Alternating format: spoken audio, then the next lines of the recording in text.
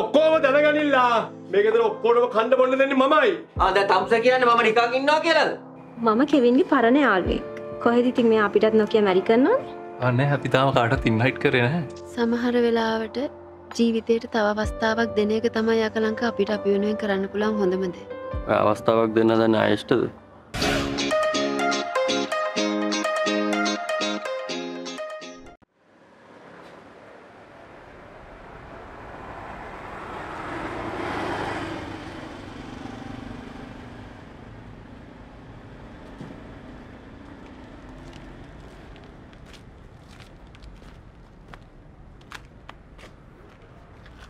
මොකද හදිසියෙන්ද කිව්වේ?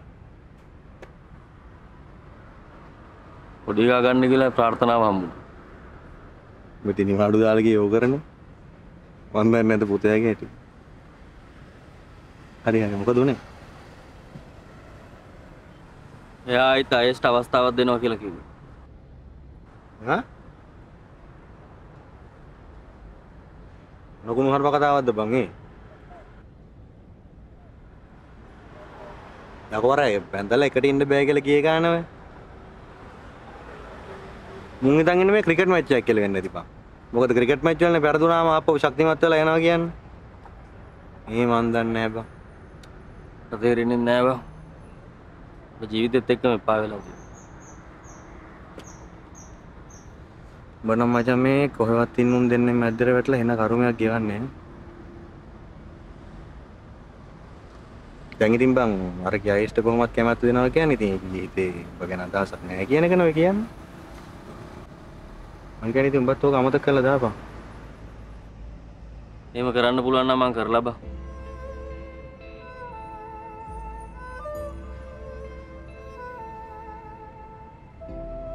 මං තේරෙන්නේ නැහැ බං උඹලගේ ප්‍රශ්න වලට උත්තර දෙන්න.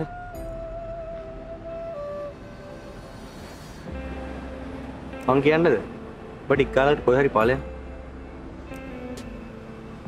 කොහෙද? ඔබ කියන්නේ මාන වෙන්න කියලාද? භාවනා කරන්න කියලාද මට? මේ බං මොන හරි කිව්වම ඒක සිරා ගනි. මං කියන්නේ උඹට උංග පේන්නේ තැනකට උඹ ඵලයක්. උංගෙන් ඈත් වෙලා ඉන්න තැනකට උඹ සැනසෙල්ල ඉන්න පුළුවන් තැනකට. එහෙම කරමු. හරි මාත් එක්ක ගමේ. දැන් වෙඩින් එකේ වැඩක් තියෙනවා. ඔය ගිහිල්ලා ඉඳලා තපත් දාලෙමු. ඒක කරන්න බෑ බා. අක්කා ගෙදර. ඒ අස්සෙන් අපේ එකක් පිස්සු කෙලින.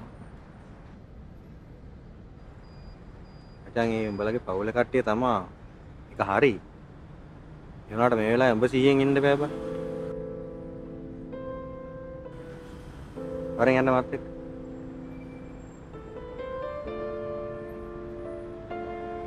එහෙම කරලා හරි ගියේ නැත්තම්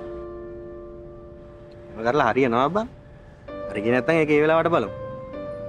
හරි මම මාත් එක්ක එන්න ඕනෙම කියලා එකක් නැහැ. ඔබ තනියෙන් හරි කොහෙට හරි ඵලයන්. ගිහිල්ලා ඔබ ඕන්නේ ඉන්ටර්නෙට් සීරම අයින් කරලා දාලා ආවුරුත් පේන්නේ නැත් තැනකට වෙලා පොඩ ඉඳපන් එතන. උකට සීරම හරියයි. බලමු.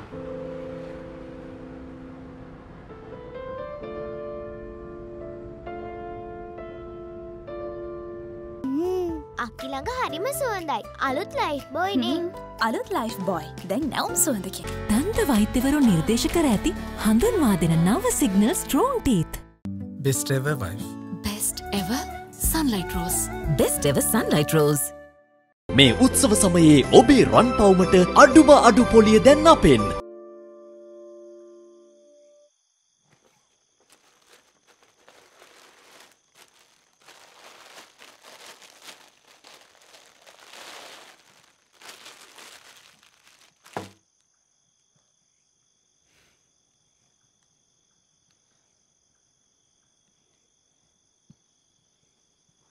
ලස්සනද? ඔව් ගොඩාක් ලස්සන. අම්මිගේ තාත්තිගේ වෙඩින් එක දවසේ මම කොහෙද හිටියේ? මගේ මැනික හිටියේ සුරංගනා ලෝකේ. මට මතක නෑ. ඔව්. අපි කිසිම කෙනෙක්ට සුරංගනා ලෝකෙදි වෙන දේවල් මතක නෑ. එතකොට මාව අම්මිට ගෙනාලා දුන්නේ සුරංගනාවියෙක්ද? ඔව් ලස්සන සුරංගනාවියක් ඇවිල්ලා අමිට හොස්පිටල් එකේදී ආව දීලා ගියා. නිල් පාට සුරංගනාවියෙක්ද? අර නිකන් අර පිනෝකියෝ එකේ වගේ. ඔව් ඔව්. නිල් පාටට හුරුයි තමයි. චූටි දෝනි අන්න පුංචි වාට එන්න කියලා කිව්වා. පුංචිට ඕනිලු එයාගේ යාළුවන්ට එයාව පෙන්නන්න. ඒ මොකද ඒ කවදාවත් නැත. අනේ මන්ද ලැප්ටොප් එක දිහා බලාගෙන hina වෙනවා මැරෙන්න. හොඳ යාළුවෝ සෙට් එකක් හොයාගෙන වගේ. හා දොනියන් පුංචි ගාව.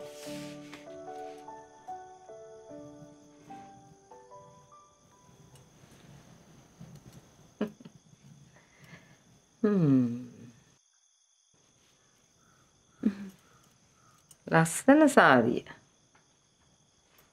මටත් ඒක මාර විදිහට හිතට ඇල්ලුවා. ආයෙක choice කොහොමත් හොඳයිනේ.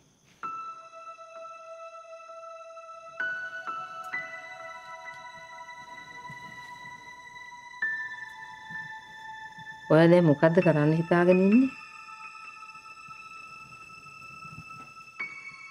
ඒ කිව්වේ මොකද කරන්න කියලා ඇහුවේ? ඔයා ගැන පුතා.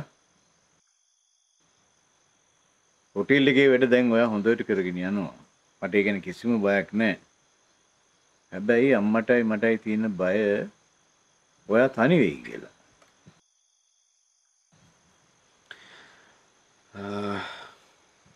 මට දැම්ම මේකට හරි උත්තරයක් දෙන්න බෑ තාත්තා. මට තව පොඩි කාලයක් දෙන්න.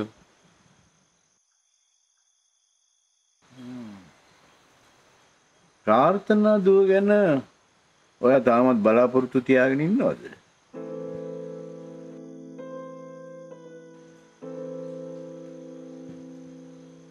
මං ඒකට ඔව් කියලා කිව්වොත් තාත්තා මොකද කියන්නේ?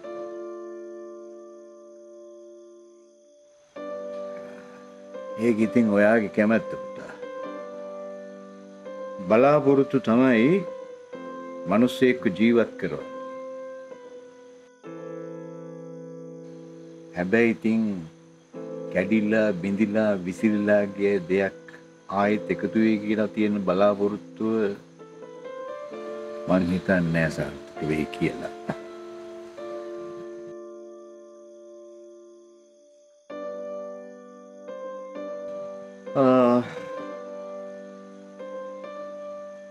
ඒක ඔයා තමයි තීරණය කරන්න ඕනේ. ප්‍රාර්ථනා කොහොමත් මට තව අවස්ථාවක් දෙන්නේ නැහැ කියලා මම දන්නවා තාත්තා. දැන් ඉතින් ඉතුරු වෙලා තියෙන්නේ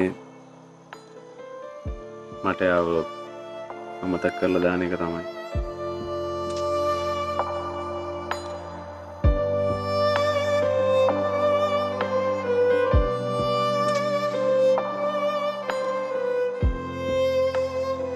රෝස පාස්ටා හොඳ ගුණ ෆන් හැමදාම. එල්බි රන් ආයෝග සේවාව සමග ගනුදෙනු කරන ඔබට කැරට් 22 රන් මාල සහ බ්‍රේස්ලට් දිනා ගන්න අවස්ථාවක්. පෙරකු නිසා මෙහෙම ඉතිරි කරනවා. ෆුල් ක්‍රීම් සුපිරි අඩුම මිල රුපියල් 890යි.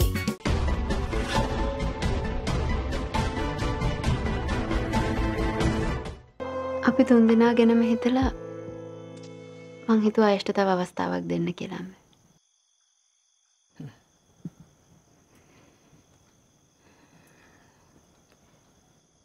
දුව හොඳට හිතලා බලලා දුවේ තීරණය ගත්තේ.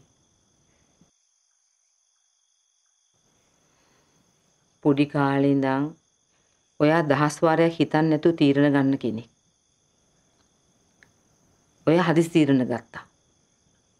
හැබැයි මම ගොඩක් වෙලාවට දැකලා තියෙනවා ඒ තීරණ අරගෙන ඔයා පස්සේ පසුතැවෙනවා.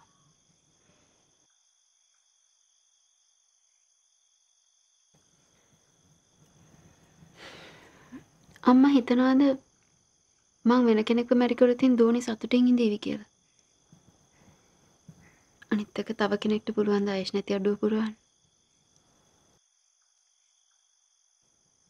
මං දන්නවා මට මේ දේවල් ගැන මීට කලින් හිතන්න තිබුණේ කියලා. ඒත් එදා මං ආයශ දාලා ඇද්දි මං හිතුවේ නෑ මම මගේ ජීවිතේ මම මෙච්චර ස්ට්‍රගල් කරයි කියලා.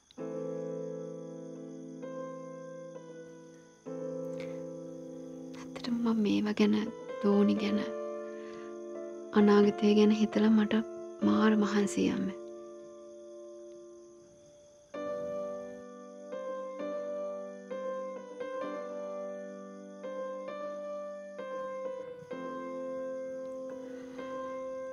මන් දන්නවා ඔයාට තනියම මේ දේවල් කරගන්න බෑ කියලා.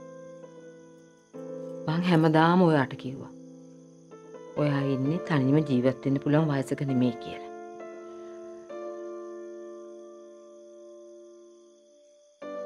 ඔයා හොඳට හිතලා ඔයාට කැමති ඔයාට හොඳයි කියලා හිතන දෙයක් කරන්න සුදු.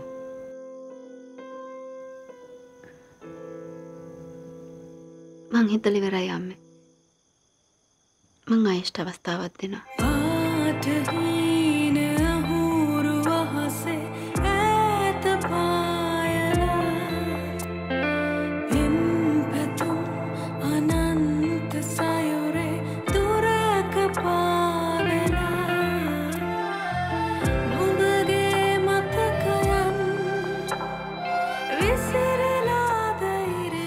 දැන් කවද්ද යන්නේ? වෙරින් එක තියෙන්නේ මේ මාසේ අන්තිමට. දවස් 3ක් වගේ තියලා යනවා. එතකොට එන්නේ? සතියක් වගේ ඉඳලා යනවා. එතකොට මේ සතියක් විතර නිවාඩු දැම්ම කියලා ජොබ් එකේ අවුලන්නේ? from home කියලා ෂේප් එකක් දාගන්න පුළුවන්. අනිත් එකේ සයිට් එකේම ලොකු වැඩකුත් නැහැ.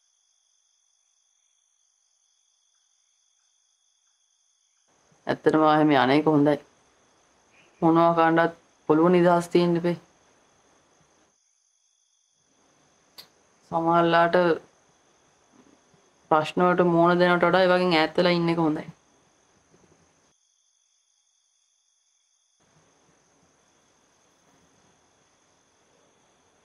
අක්කා මොකක් හරි දැන් ළමෙක් ගැන කියලා තිබ්බද ප්‍රාර්ථනාවට? ඔව් කිව්වා. මං හිතුවේ ප්‍රාර්ථනාවට අමතක කරලා ඇතිය. එයා කිව්වා මට. කවුද? අපේ තාත්තගේ අක්කගේ මහත්තයා බැඳලා ඉන්න කෙනාගේ අයියාගේ දුවගේ දුව. නෑකමට වෙන්නේ මට දුව. නම විතරක් කියවන ලේසි නේ. එයාත් ඔය මේ ඩිග්‍රී කරලා ජොබ් එකක් කරනවා. එයාට ගෙදරින් කෙනෙක් හොයනවා. අම්මා මට කිව්වේ මං ඉතින් වැඩි විස්තරයක් කියන්න ගියේ අපි දන්නේ නැහැ නෝ කැමතිද නැද්ද කියලා. අක්කා විස්තර පොඩ්ඩක් හොයලා බලන්න. ඊ කියනවා කැමති. විස්තර පොඩ්ඩක් හොයලා බලන්න බලන්න. අම්මා හොයන්න. එතකොට ප්‍රාර්ථනාගේ ප්‍රශ්නට මොකද්ද කරන්න හිතන්නේ?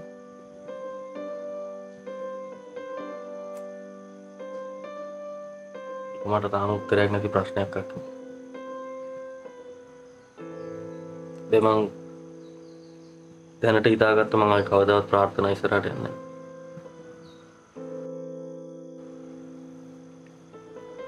මට හිතෙනවා ඒක හොඳයි කියලා. මොනවා වුණත් වාගේ හිත කියන දේ ඔයා කරන්න.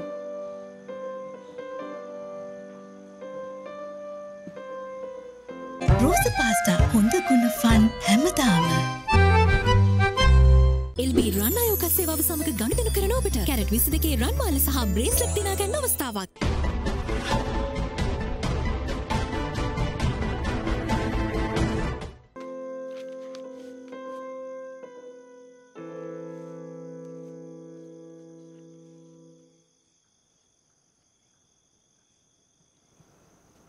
Kevin Rodrigo. Kevin. මට මේ නම හරි හොරුයි නෑ.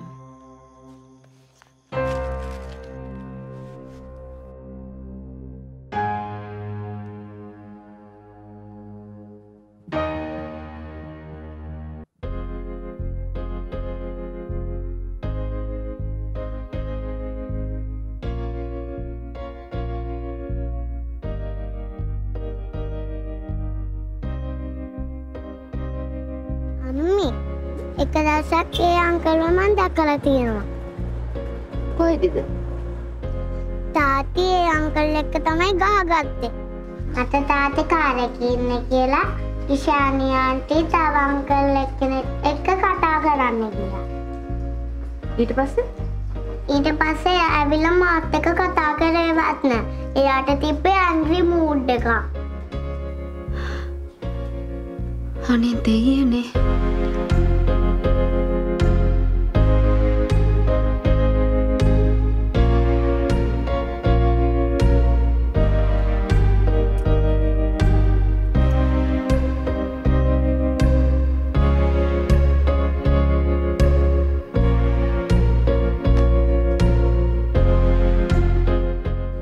ඇයි?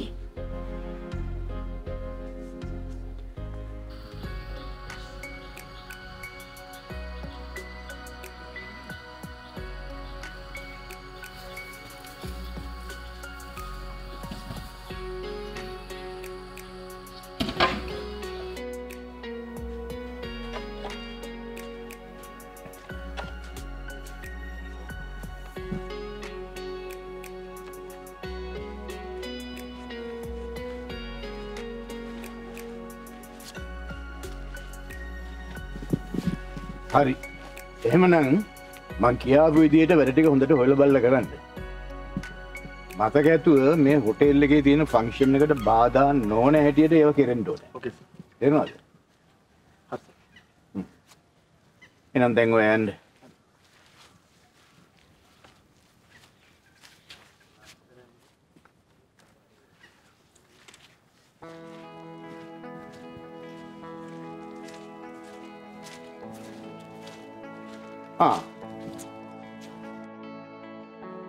උතා උදෙම කොහෙද ගියේ? ක්‍රිස් අංකල් කෝල් කරලා තිබුණා අපට ඕන කරන බඩු වගේක් තියෙනවා කියලා ඒ ටික බලන්න ගියා. ක්‍රිස් එනවා කියලා නම් කිව්වා. වර්ගව දෙනවා කියලා. ඔව් එනවා කිව්වා. උතා අර හොටෙල් එකෙන් ගෙන්න තියෙන බඩු ටික ගැන හොයලා බලලා ඒක අරේන්ජ් කළාද? ඔව් තාත්තේ. ඒ ටික ඔක්කොම හරි. ඕකේ then.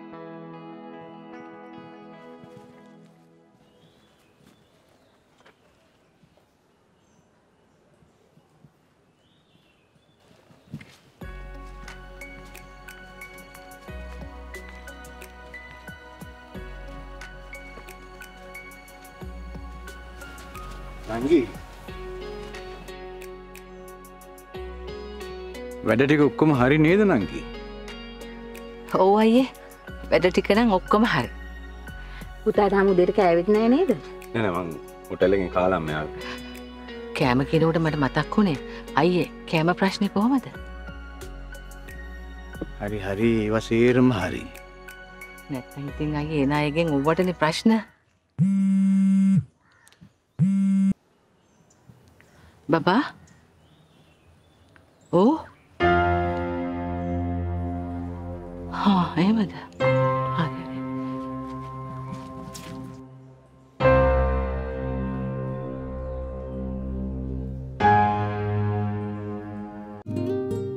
මැලිපන් කිරේ විශ්වාසයි අම්මතරම්.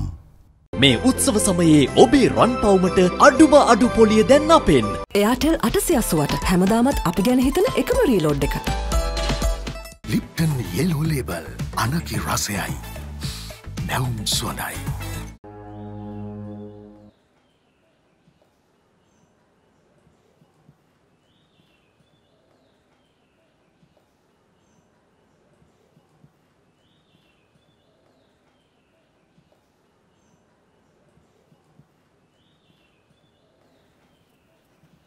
කොහොමද චූටි දෝනිට? දැන් නම් උන අඩු යන්නේ. කෑම දීලා බෙහෙත් දුන්නානේ. තව ටිකකින් අඩුයි. සුදු. චූටි දෝනිය හොඳ ડોක්ටර් කෙනෙකුට පෙන්නමු. කොච්චරවත් අසනීප වෙනවනේ. ඔව් මේක තමයි මාත් හිතුවේ.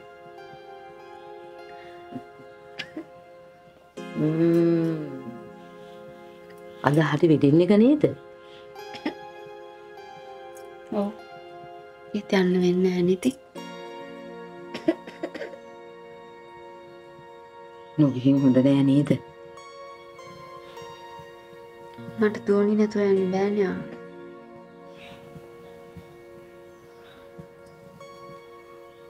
ආයිස් පුතා ඉන්විටේෂන් එකත් එක සාරියකුත් ගෙනත් දීපු එකේ නොගින් හොඳ නැතිවි.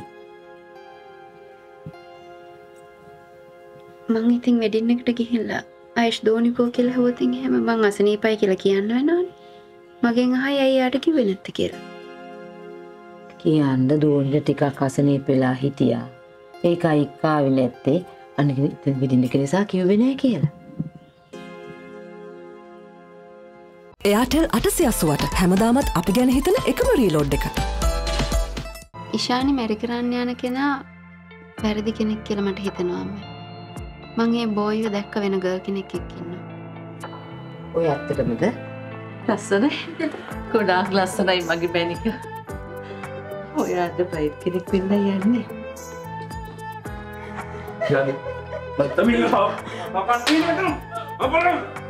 මට ලැජ්ජයි ඔයගොල්ලන්ගේ මූණ බලන්න.